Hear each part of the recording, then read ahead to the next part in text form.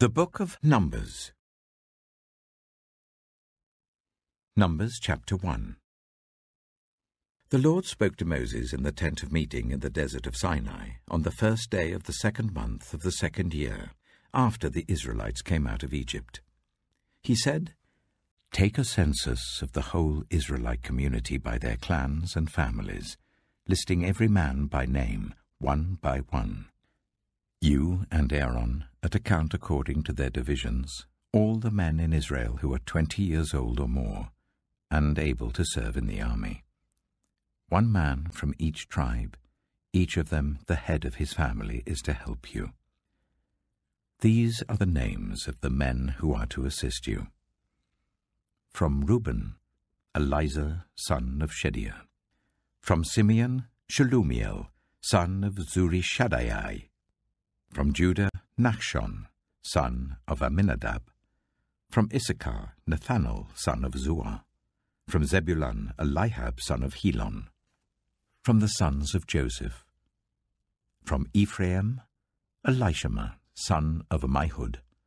From Manasseh, Gamaliel, son of Pedazur. From Benjamin, Abidan, son of Gideoni. From Dan, Ahiezer, son of Ammishaddai. From Asher, Pagiel, son of Ochran. From Gad, Eliasaph, son of Duel. From Naphtali, Ahira, son of Enan. These were the men appointed from the community, the leaders of their ancestral tribes. They were the heads of the clans of Israel. Moses and Aaron took these men whose names had been specified, and they called the whole community together on the first day of the 2nd month. The people registered their ancestry by their clans and families, and the men 20 years old or more were listed by name, one by one, as the Lord commanded Moses. And so he counted them in the desert of Sinai. From the descendants of Reuben, the firstborn son of Israel, all the men 20 years old or more who were able to serve in the army were listed by name, one by one, according to the records of their clans and families. The number from the tribe of Reuben was 46,500. From the descendants of Simeon, all the men 20 years old or more who were able to serve in the army were counted and listed by name, one by one, according to the records of their clans and families. The number from the tribe of Simeon was 59,300. From the descendants of Gad, all the men 20 years old or more who were able to serve in the army were listed by name, according to the records of their clans and families. The number from the tribe of Gad was 45,650. From the descendants of Judah, all the men 20 years old or more who were able to serve in the army were listed by name, according to the records of their clans and families. The number from the tribe of Judah was 74,600. From the descendants of Issachar, all the men 20 years old or more who were able to serve in the army were listed by name, according to the records of their clans and families. The number from the tribe of Issachar was 54,400. From the descendants of Zebulun, all the men 20 years old or more who were able to serve in the army were listed by name, according to the records of their clans and families. The number from the tribe of Zebulun was 57,400. From the sons of Joseph, from the descendants of Ephraim, all the men 20 years old or more who were able to serve in the army were listed by name, according to the records of their clans and families. The number from the tribe of Ephraim was 40,500. From the descendants of Manasseh, all the men 20 years old or more who were able to serve in the army were listed by name, according to the records of their clans and families. The number from the tribe of Manasseh was 32,200. From the descendants of Benjamin, all the men 20 years old or more who were able to serve in the army were listed by name, according to the records of their clans and families. The number from the tribe of Benjamin was 35,400. From the descendants of Dan, All the men 20 years old or more who were able to serve in the army were listed by name according to the records of their clans and families. The number from the tribe of Dan was 62,700. From the descendants of Asher, all the men 20 years old or more who were able to serve in the army were listed by name according to the records of their clans and families. The number from the tribe of Asher was 41,500. From the descendants of Naphtali, all the men 20 years old or more who were able to serve in the army were listed by name according to the records of their clans and families. The number from the tribe of Naphtali was 53,400. These were the men counted by Moses and Aaron and the 12 leaders of Israel, each one representing his family. All the Israelites, 20 years old or more, who were able to serve in Israel's army, were counted according to their families. The total number was 603,550. The ancestral tribe of the Levites, however, was not counted along with the others. The Lord had said to Moses, "You must not count the tribe of Levi, or include them in the census of the other Israelites. Instead, appoint the Levites to be in charge of the tabernacle of the covenant law, over all its furnishings and everything belonging to it. They are to carry the tabernacle and all its furnishings. They are to take care of it and camp round it. Whenever the tabernacle is to move, the Levites are to take it down, and whenever the tabernacle is to be set up, the Levites shall do it. Anyone else who approaches it is to be put to death."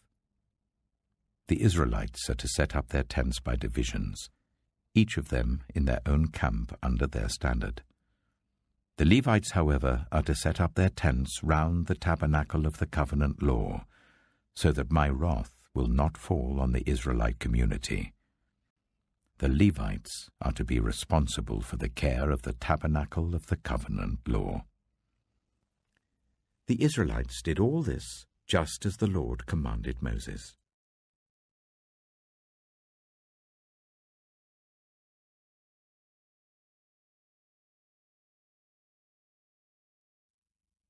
Psalm 47. Clap your hands, all you nations, shout to God with cries of joy. For the Lord Most High is awesome, the great King over all the earth. He subdued nations under us, peoples under our feet. He chose our inheritance for us, the pride of Jacob whom he loved.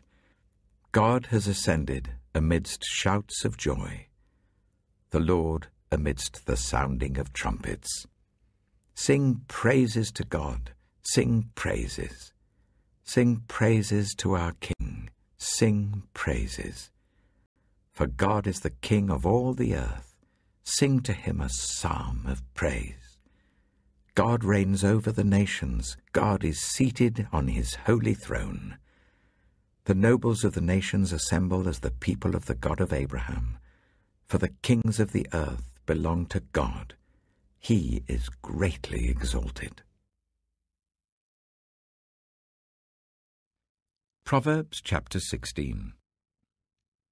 To humans belong the plans of the heart, but from the Lord comes the proper answer of the tongue.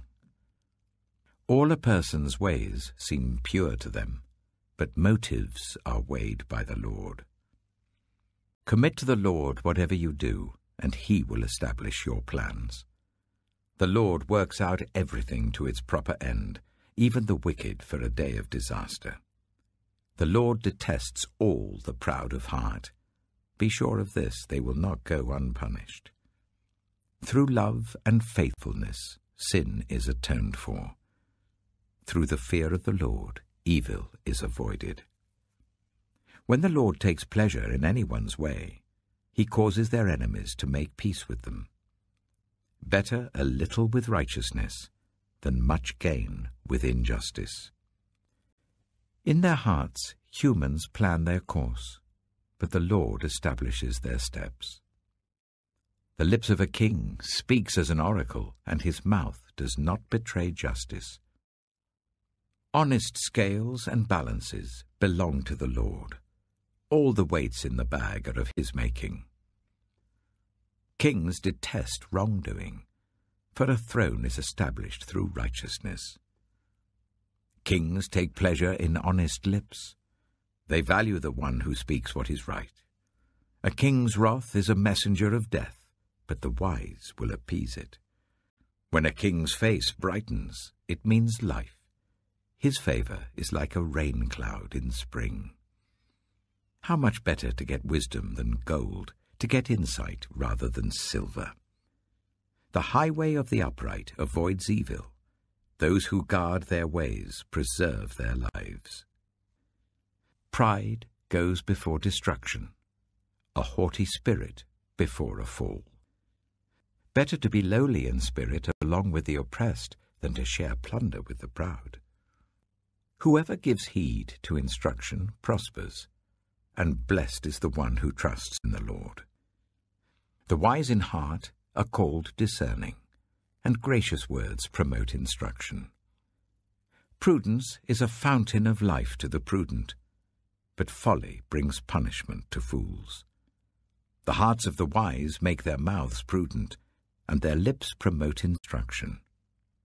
Gracious words are a honeycomb, sweet to the soul and healing to the bones. There is a way that appears to be right, but in the end it leads to death. The appetite of labourers works for them. Their hunger drives them on. A scoundrel plots evil, and on their lips it is like a scorching fire. A perverse person stirs up conflict, and a gossip separates close friends. A violent person entices their neighbour and leads them down a path that is not good. Whoever winks with their eye is plotting perversity. Whoever purses their lips is bent on evil. Grey hair is a crown of splendour. It is attained in the way of righteousness. Better a patient person than a warrior, one with self-control than one who takes a city. The lot is cast into the lap, but its every decision is from the Lord.